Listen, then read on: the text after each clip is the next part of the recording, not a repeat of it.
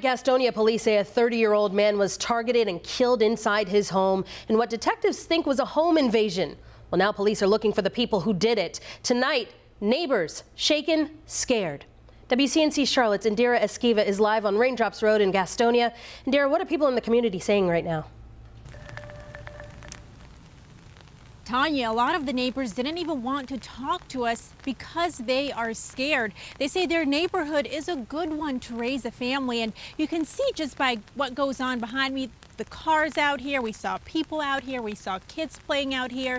This is normally a peaceful neighborhood, and neighbors say what happened just past midnight this morning is not something they'd ever expect to happen here on Raindrops Road in Gastonia.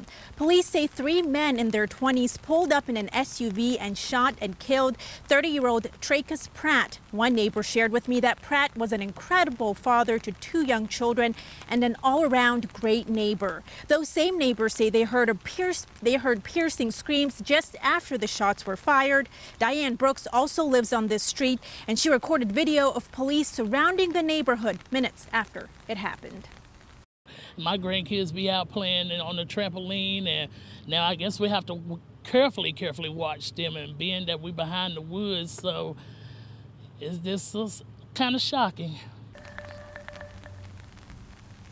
Tanya, I did call the city of Gastonia for an update, and as of right now, they don't have one to share. Neighbors here say they will not be able to rest in peace until someone is arrested.